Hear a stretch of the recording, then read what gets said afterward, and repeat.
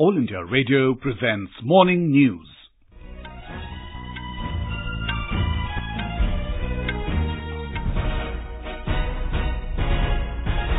Good morning, I'm Sanjay Mattu. The headlines. Prime Minister Narendra Modi begins his two-day visit to eastern Uttar Pradesh today to launch several development projects in Azamgarh, Varanasi and Mirzapur districts. Defence Minister Nirmala Sitharaman says S-400 Triumph missile deal with Russia will go ahead despite US sanctions. In Pakistan, at least 133 people killed and over 200 injured in two separate attacks on political rallies in Baluchistan and Pakhtunkhwa ahead of 25 July general elections. Pakistani authorities arrest former Prime Minister Nawaz Sharif and his daughter Maryam on corruption charges. And in sports, PV Sindhu to play women's singles semi-finals of Thailand Open World Tour Badminton Super 500 tournament in Bangkok. In Wimbledon Tennis Championships, Kevin Anderson sails into final of men's singles, defeating John Isner in a record-breaking semi-final.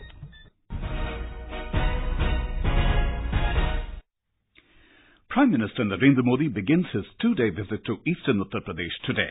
He laid the foundation stone of the ambitious 304-kilometre-long Purvanchal Expressway and inaugurates several other development projects in Azamgarh. Our correspondent reports that Mr. Modi's visit is aimed at rapid development not only of these districts but of the state as a whole. Purvanchal Expressway will start from Chand Sarai area near NH56 in Lucknow and end at Haidaria in district Ghazipur. It will also be connected to Varanasi through a separate link road. Once completed, the Purvanchal Expressway will provide uninterrupted connectivity to 9 districts of Lucknow, Ghazipur, Amethi, Azamgarh, Faizabad, Barabanki, Mau, Ambedkar Nagar and Sultanpur and would provide direct access to national capital Delhi via Lucknow-Agra Expressway and Yamuna Expressway. Sushil Chandra Tiwari, AIR News, Azamgarh.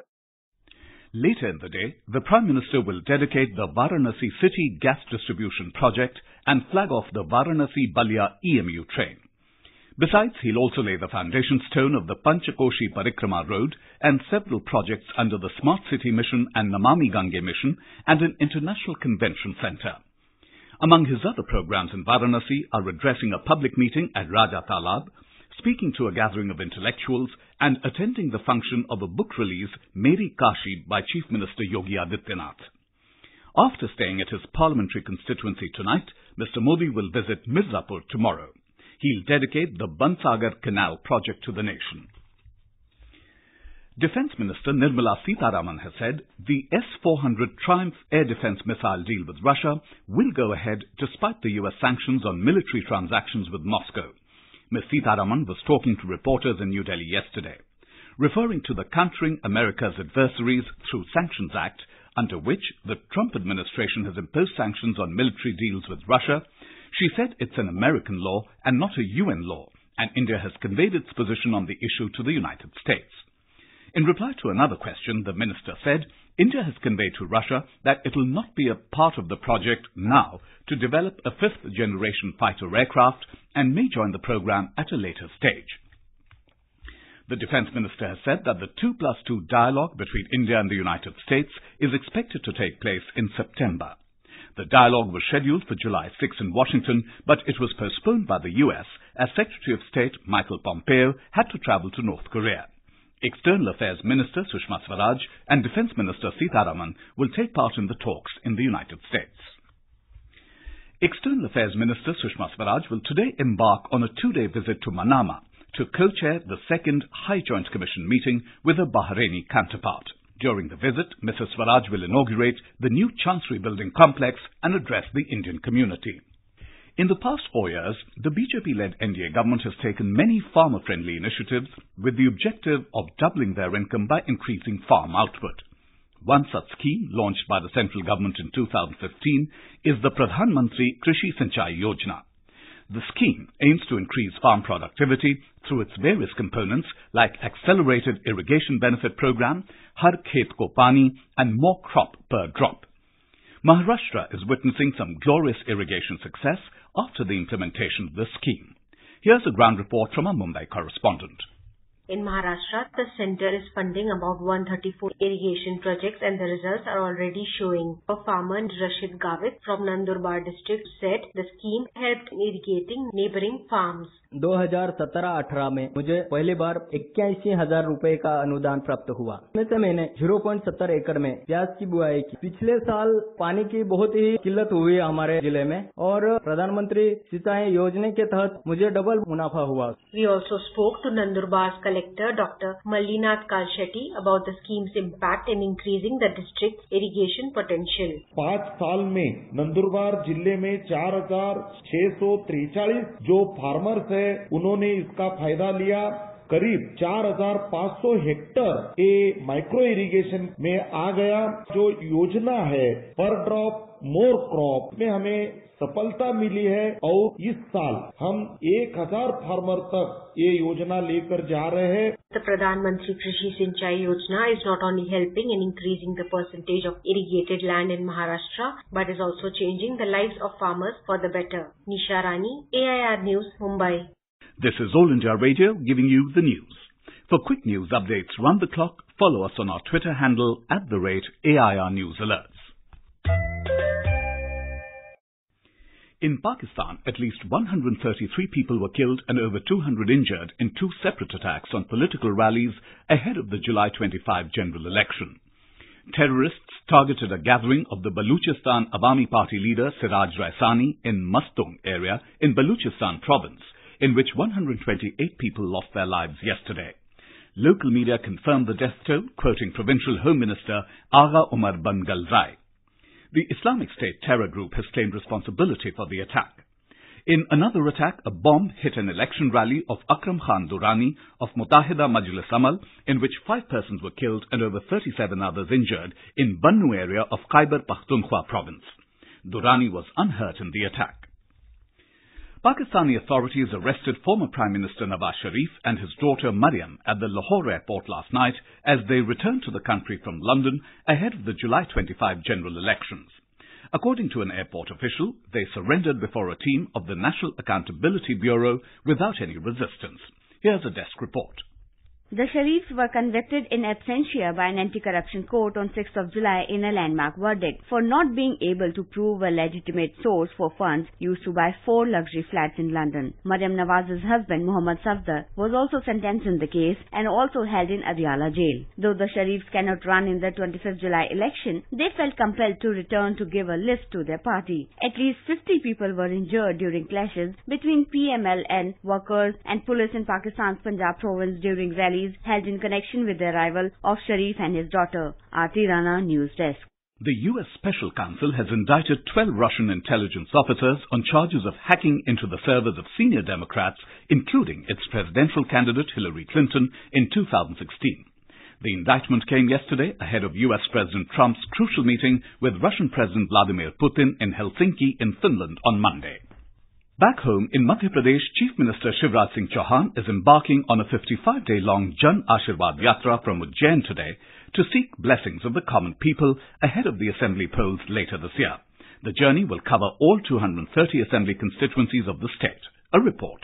The Yatra will be flagged off from Ujjain by BJP President Amit Shah. He will also address a public meeting on the occasion. The Yatra will culminate in Bhopal on September 25th. He will visit the state for 55 days in 2 phases and get public meetings through more than 700 rallies. The first phase of the journey will start today, while the second phase will start from the Baiyar on July 18. 2 vehicles are converted into chariots for the Yatra, and during the journey, the chariots will work as home and office for the Chief Minister. Sanjeev Sharma, AIR News, Bhopal.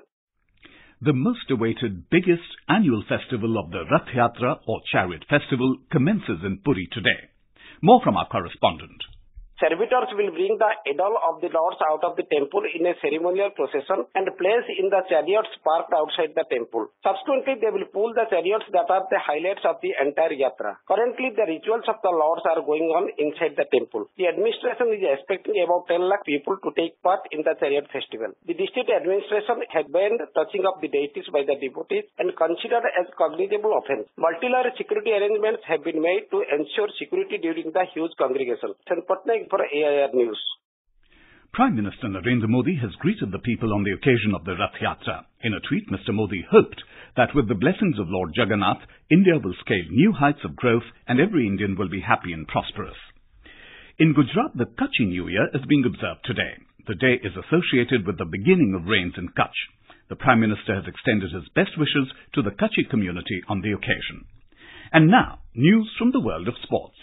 Olympic silver medalist PV Sindhu will play her women's singles semi-final of Thailand Open badminton tournament in Bangkok today. She takes on Gregoria Mariska Tunjung of Indonesia. Sindhu entered the semi-finals of the Thailand Open for the first time, defeating Malaysia's Sonia Chi in straight games yesterday. In the Wimbledon Tennis Championships, Kevin Anderson of South Africa sailed into the final of the men's singles, defeating John Isner of America in a record-breaking semi-final last night. The match lasted for 6 hours and 35 minutes before Anderson came through 7-6, 6-7, 6-7, 6-4, 26-24. Meanwhile, the other semi-final between Rafael Nadal and Novak Djokovic was suspended after 3 sets and will resume today. Three-time Wimbledon champion Djokovic is ahead 6-4, 3-6, 7-6.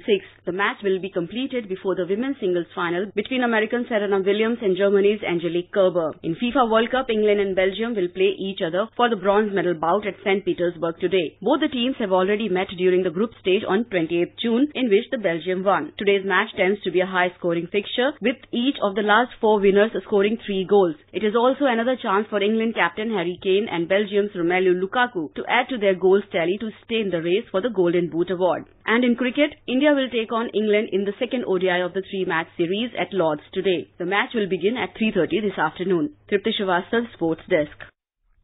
And now for a look at today's newspapers for the major stories, it's over to Abhishek Kumar. Thank you, Sanjay. The arrest of former Pakistan Prime Minister Nawaz Sharif and his daughter Maryam as they landed in Pakistan on a flight from Abu Dhabi dominates front page in most papers. The DNA reports Nawaz, Maryam held in Lahore. 2 had been given prison sentence on graft charges.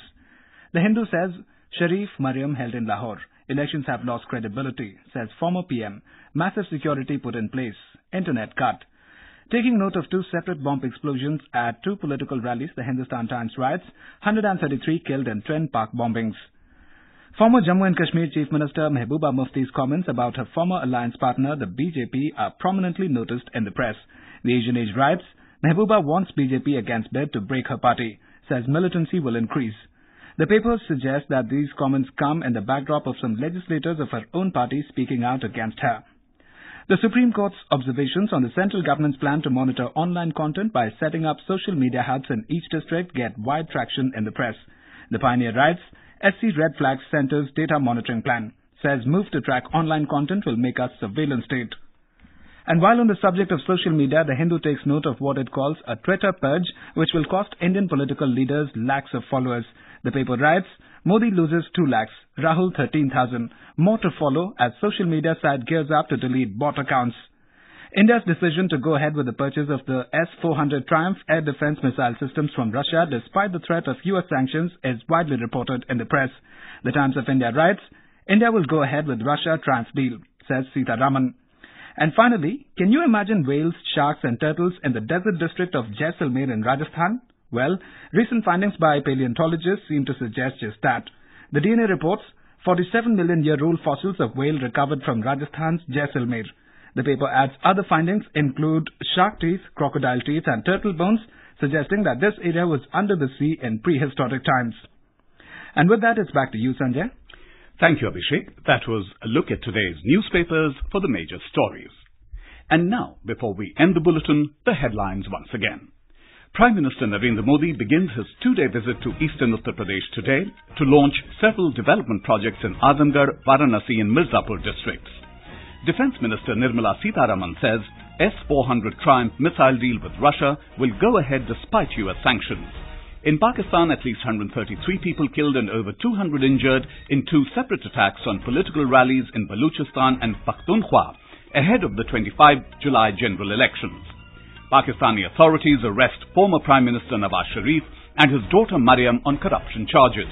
And in sports, PV Sindhu to play women's singles semi-finals of Thailand Open World Tour Badminton Super 500 tournament in Bangkok, and in Wimbledon Tennis Championships, Kevin Anderson sails into final of men's singles, defeating John Isner in a record-breaking semi-final. And with that, we end the morning news.